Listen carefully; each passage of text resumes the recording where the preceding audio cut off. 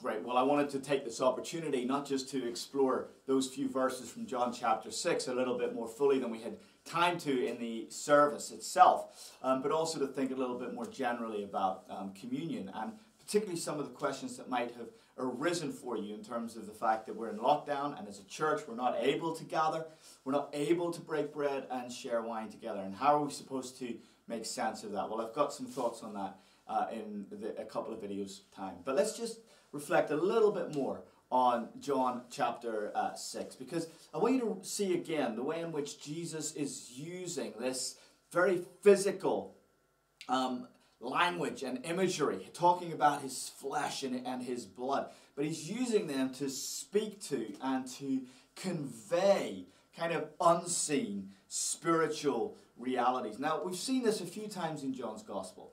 Remember the wine and the wedding at Cana, and the way in which that was speaking so very powerfully and so very clearly about his own blood that would be shed in the cross.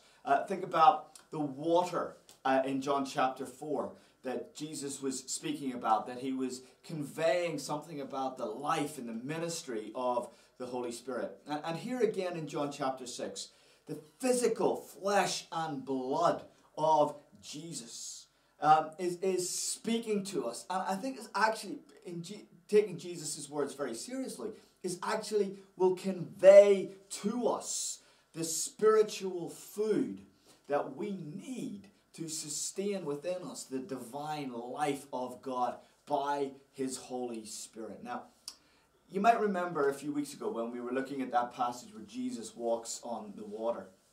When I was preaching on that, I was talking about the way in which all of creation is designed to function like this. The whole of creation, every aspect of it, is designed the way it is. It works the way it does. It looks the way it does. It functions the way it does, so that it can actually convey to us and point beyond itself to the spiritual realities of the unseen aspects of creation. You know, the whole of creation, you got to understand this. This is such a deeply Christian way of thinking about the world we live in. The whole of the seen creation is this massively immersive, multi-sensory sermon that's assaulting us all the time, declaring to us the truth of the Lord Jesus Christ. If only we had eyes to see and ears to hear.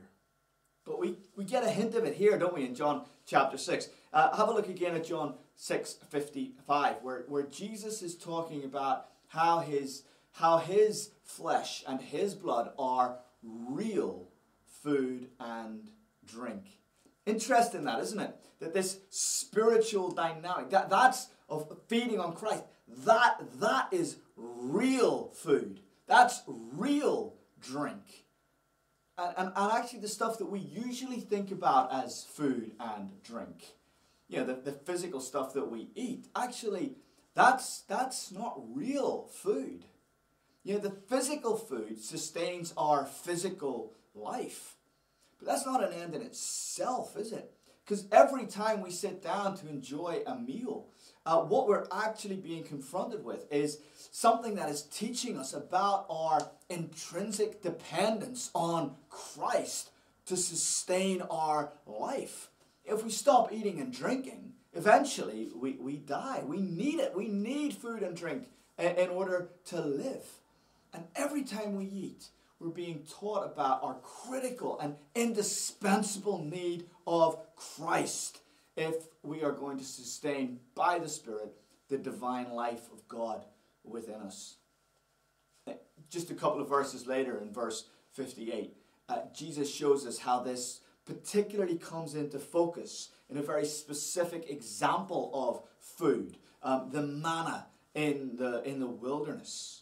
You know, food that was in a very direct way being given from heaven. In Psalm 78, Asaph tells us that the manna was actually the bread of angels. I mean, it was literally food from heaven. There was nothing comparable to it in anything that the world had experienced before. Now, is it any wonder that when Israel went out and saw it for the first time, the question was, what is this? What is this? Because that's what manna means, right? What is this? And yet the manna was there all the time, every day. every day, except obviously on the Sabbath. But the Lord provided it and continued to provide it throughout the entirety of the church's pilgrimage through the wilderness.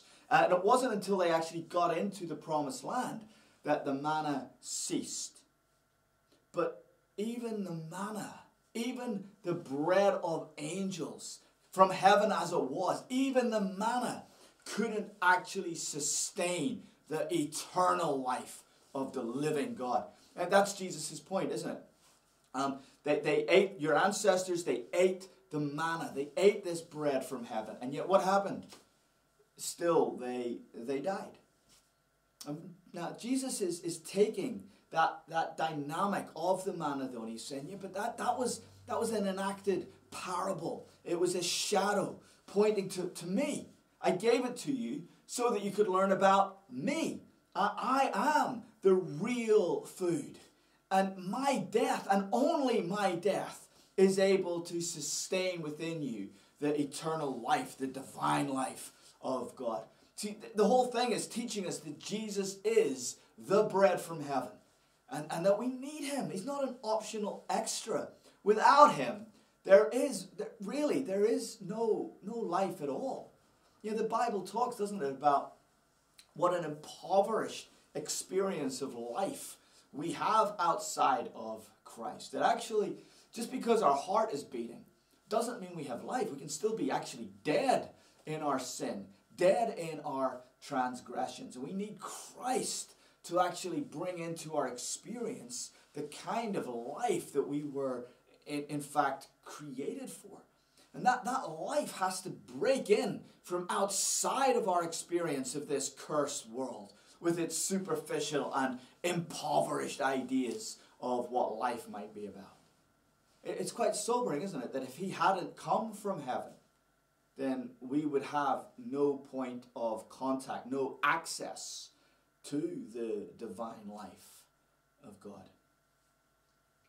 Strange, isn't it, the way in which we tend to think of this seen part of creation.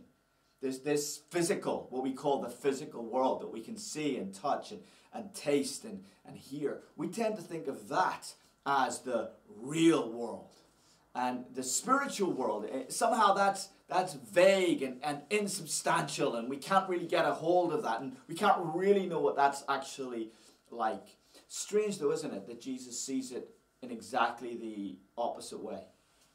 That actually the spiritual world, that's the real world. Spiritual life is real life. Christ himself is real food. And it's actually this physical world that is the shadow, if you like. The insubstantial part of creation, at least in its fallen state. So, we see Jesus here offering himself as the real food, the real drink. The shadowy stuff that we usually think of as food and drink, that sustains our physical life, and for it we should be thankful and we should eat and drink to the glory of God. But if we want spiritual life, and if we want to sustain that spiritual life by the Spirit, then we need something more than physical food. We need real food, spiritual food, the flesh and the blood of Jesus. Only there can we find life, and life in all its fullness. And we'll see how that works out in the liturgy of our church in the next video.